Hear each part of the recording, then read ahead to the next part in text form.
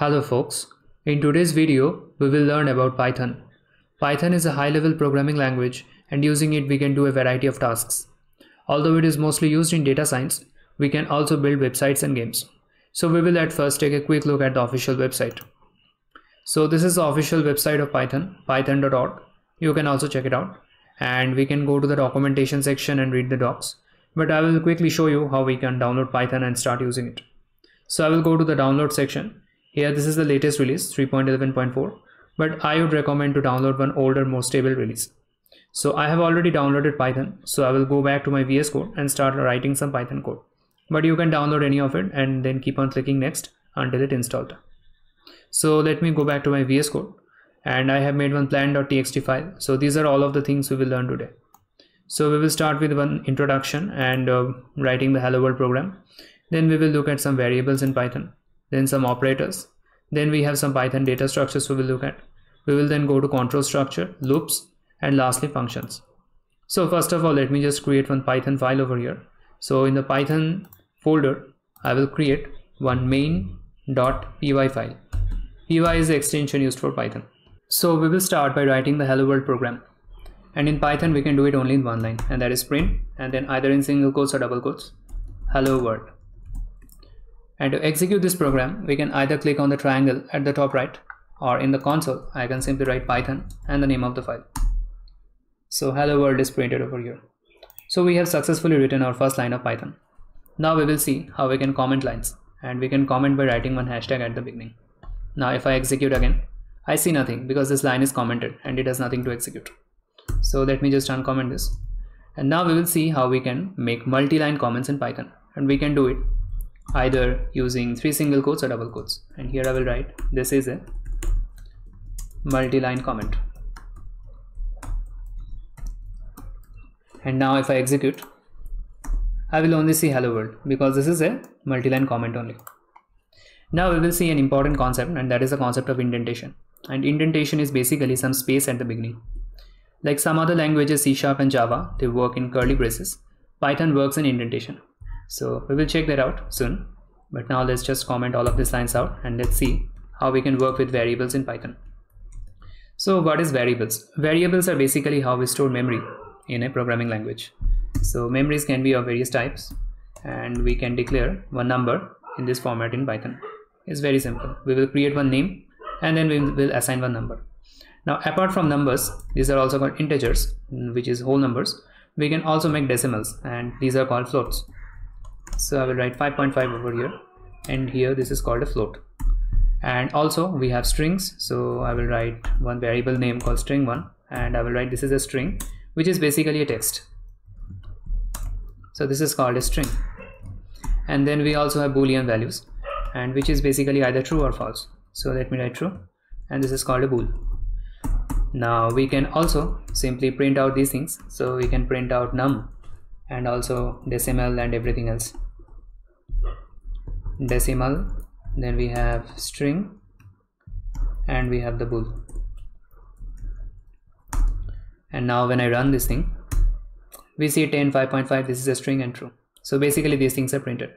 Now apart from printing out these things, we can also check the type of these things. So instead of simply printing out, what we will do is simply use one type. So before num we will write type, and then at the end we will close it. Now when I execute these things, and let's just comment out these above 4 lines, I will get the type of everything. So the first one has a class of int, then float, string, and bool. So these are the types we have discussed above. So that is how we can work with variables in Python. Very simple. And now we will check at some operators. So what are operators? We will write operators. And first of all, we will write something. Let's say a equals to 5 plus 3. And now if I simply print out a, what will I get? And let me run this program. And let's comment out the above parts. Now if I print out this program, I get 8. So it is basically adding the 5 plus 3 and assigning it to a. So this plus thing we are using over here, this is called operator. Now there are several operators. So a, let me write 5 plus 3, and then let's say b equals to 5 minus 3. Then we can write c 5 into 3, and then D 5 divided by 3, and then we have modulus, let's say 5, then this sign 3, and modulus is basically the remainder, and then we have F, which is, we can call it double star or power, and then we have G, and this is also division. Now we will see what this is. So first of all, let's simply print out all of these things. So we have A, then B, then C, then D, E, F, and G, and just remove these things. And now when I run this everything, what do we see? The first one is 8, which is plus, second one is 2, that is doing minus, third one is doing 3, the third one is 15, which is like multiplying 5 and 3. Next one is 1.666, something like that, and that is 5 divided by 3, and then 5 modulus of 3, that is the remainder is 2, and it is giving us 2. Next one is giving 125, and that is the 3 raised to the power of 5, so 5 into 5 into 5, that is 125. And what about the last one? The last one is giving 1. Why is that? And that is because this thing is turning it into a float, and the result is 1.667, something like that. And but the last one, what it is doing, it is removing all of this decimal part. It is like doing one floor operation over here. So it is actually the same as flooring the D. So instead of 5, if I write 7, the answer will be 2 over here, and let's also change it to 7, and now you will see the difference. As you can see, this one is 2.33 something, and this one is only 2. So that is how it is working. So these are like the basic operators in Python, and apart from this we also have some comparison operators. So let me just comment out all of these things once again, and now we will check out what are comparison operators. So let me just write A once again, and let me simply write 5 equals to 3. So what does this thing mean? So in programming languages, the equals to is actually an assignment operator, and what this equals to means, if it is checking if A is equals to 5 or not. So I will assign the value of A to 5, and let me assign the value 3 to B, and now if I simply print out A and B, I will have 5 and 3. However, now let me do one C, and here I will check if A is equals to B. If the value of A and B is same, now if I do a print of C, what do I get? I get a false, because A is not equals to B. I can make it 5, and now this will be true. So I have true. So now instead of doing all of these things like this, only in one line we can write if 5 is equals to 3, and this will be a false. And apart from that, we can also check greater than, less than, not equals to, many things. So to check not equals to, we have to write exclamation and then 3. Then we can check for greater than, and that is this one. This is a strictly greater than, and then we have a strictly less than, and that is like this.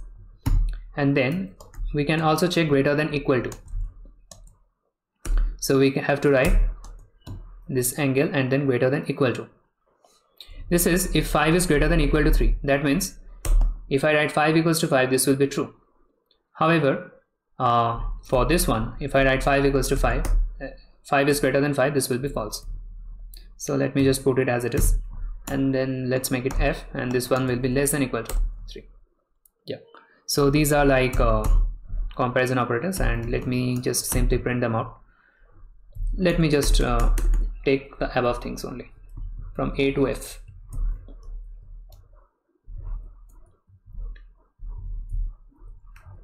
And let's uncomment these things.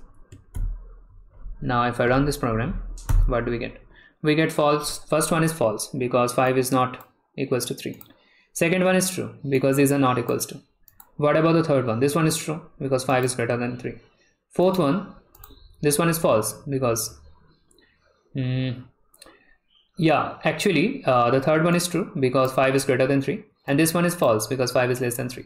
And this one is also true because 5 is greater than equal to 3, and this one is false. Now let's change all of the 3's to 5, and let's see what is the result for the last 4. Once again, okay, let me just make it 5 also. We see different sort of results. First one is true because it is equals to. Second one is false because 5 is equals to false, so this not equal to is actually coming as false. Okay, this one is false because 5 is equals to 5, it's not greater than, so strictly greater than will be false for these two, 3 and 4. And for the last two, this will be true because this is checking if it is greater than or equal to. So that is how this like comparison operators work. So, and lastly we will check some logical operators. So let me once again write a equals to something like true and false, and we will write b equals to true or false, and lastly c equals to not true. So here we are checking three things. First one is and, second one is or, and third one is true, not true. Third one is not. True and false we already know, these are bool values. So we are checking and, or, and not. So now if I simply print out these things, what will be my answer? So A, B and C. Let me just print them out. And here let me just clear out these things and print once again. So first one is false. So true and false, this will show false. And second one is true or false, this one will show true. So this is like how we used to write logic gates. And second one is not true, so that is why this is false. So for the first one, it will check whether both of these are true, and only then it will do one true. And second one will check if only one of them is true, and then it will do true. So instead of true, I can write here 5 equals to 5. So this is the same thing as true. And instead of false, I can write here 5 is equals to 3. So this is the same thing as false. So it is basically writing one bool value by comparing two values in separate ways, and the same things over here also. So that is how it is working. So if both of these are true, A will be true. If one of these are true, A will be false. In the second case, if only one is true, and then B will be true, otherwise B will be false. And for C, if it is true, it will be made not true. So that is how the logical operators work. And also let's just check another brief thing, and here I will write something. So to know this, actually we have to learn lists, which we will learn eventually, but let me just write it like this. So this thing we are writing in square brackets, this is a list, and here let me write 6 not in, and let's say the same list. Now what will be the answer? So let me just print A and B once again, and let me run this thing. And as you expected, first one 5 is inside this list, so this is true. And second one 6 not in this list, so 6 is not present in this list. So if I make it like this, it will come false. It is false, but I am giving one not in front of it, so this one is becoming true. Yeah, so that is how it is working. So now we will check out some data structures in Python. Data structures, and the first one we will check is list. So the thing that we used in square brackets above, that is actually list, and we will check this thing right now. So what is a list? So we can simply write list 1, and in square brackets we can write something. Let me just write the above thing. This is the list, and then after list we have something called tuple, and this one we write in circular brackets, and let me just write the same thing one second. And then we have something called set, and this one is something that we write in curly braces, and let me just write the same thing. So there are some differences between like lists, tuples and sets, so we will check that out. So first of all, let me just simply print out these things. Print list 1, tuple and set. Second one will be tuple, and third one will be set. And as you expect, the same things will come, and we can also check the type of these things. So let me just do these things. I'll write type over here, and then first bracket, and then we can close it, and let's see what is the answer. So first one is list, second one is tuple, and third one is set. So what are these things? So there are some differences between list, set and tuples. So the first one is mutability. So let's check it out. So we have a list 1, and let's say I can print out, let me just comment out these 3 lines, these are not required, and let's simply remove these lines because we want to do some experiments over here. So I have a list 1, And we can also access the elements of the list by writing it like this. So I will write print of list 1, and I want the element in the 0th index, that is 1. I can also change it to something else, and I will get 3. Now instead of list 1, can I do the same for tuple 1? And let me just write, and the answer is yes, we can also do it for tuple 1. And for what about the set? Can I do it for set 1, the element of 2?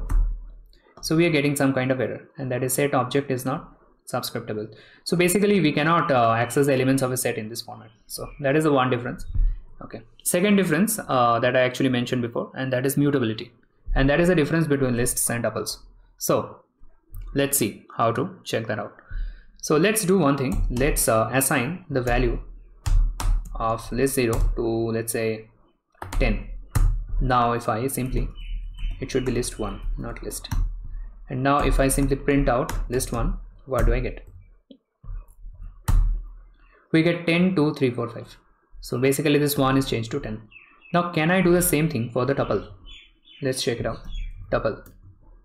And now if I do the same thing, we get some sort of error. And that is because lists are mutable, it can be changed, but tuples are immutable, it cannot be changed. So we are getting this error. And for sets we cannot basically access the elements like this, so this is out of the question. So there are like few more differences in between this set, tuples and sets. Another thing is like whether they allow duplicates or not. So basically lists and tuples allow duplicates. I can write 1, 1 and then 2. Here also same, but sets I cannot. So now let's just assign these things and let's print them out once again. List 1, and for tuple and set, tuple and set.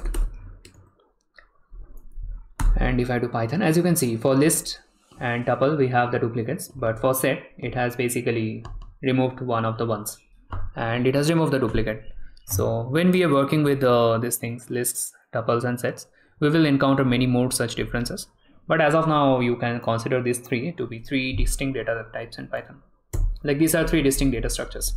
So apart from tuples and these things, let's now see another thing, and that is called a dictionary, which is widely used.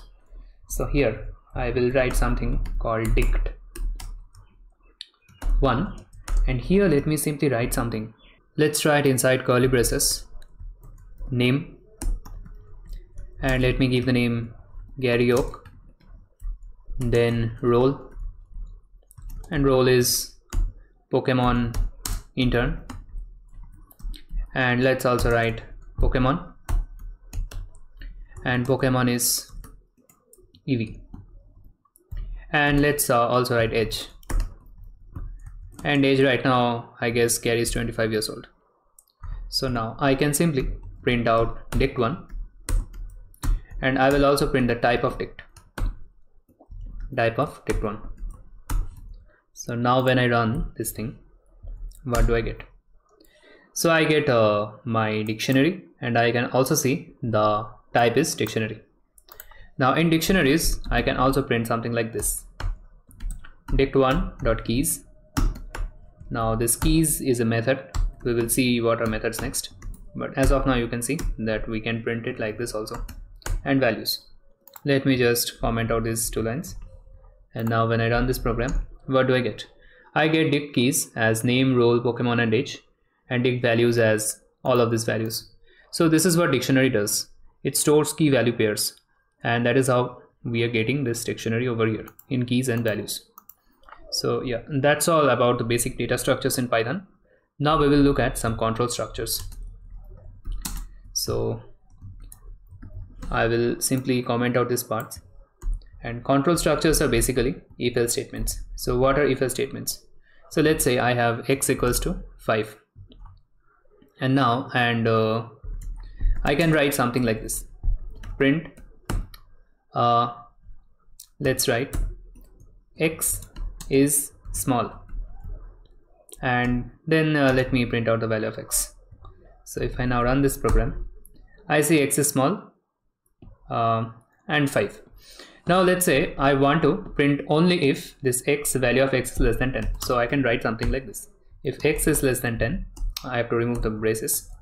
X is less than 10. and then I have to use one indentation that we talked at the beginning. So indentation is one space. So after this space, this Python program will understand that this print is part of this if statement. So only if the value of x is less than 10, you print out this line. So now the value of x is 5, so this thing will be printed.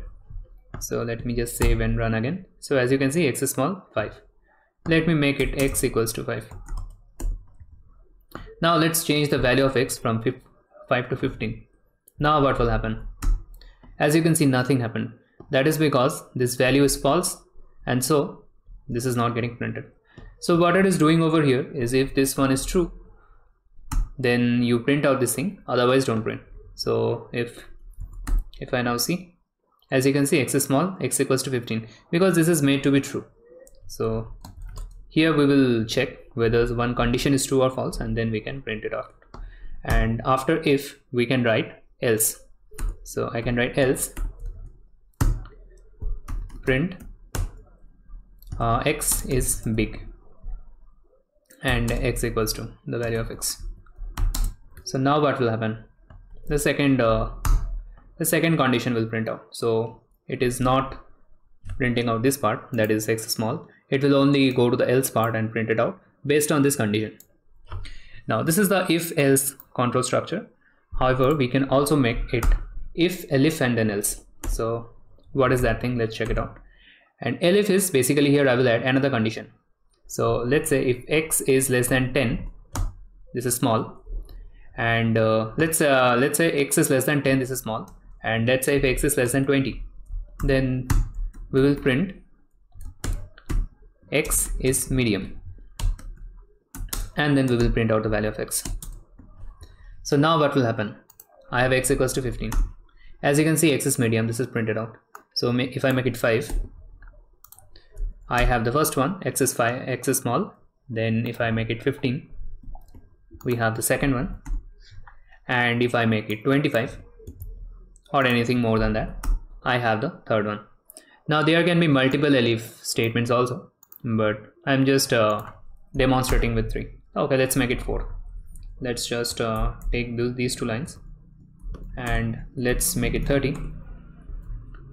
X is more than medium, and then we have big. So now if I print this out, x is more than medium. So this is how we are using control structures. And now after this, we will check out loops. And okay, yeah, before going to loops, there is actually another way to write controls. So let's just do it like this. So here I have this if else and everything. Let me just comment it out. So what we will do over here is something like this. We will write result equals to, and we already have x equals to 25. So I will write all of these conditions only in one line. So I will write big if x is greater than what we have here, greater than 30, and then else let's write more than medium if x is greater than 20. Else I have medium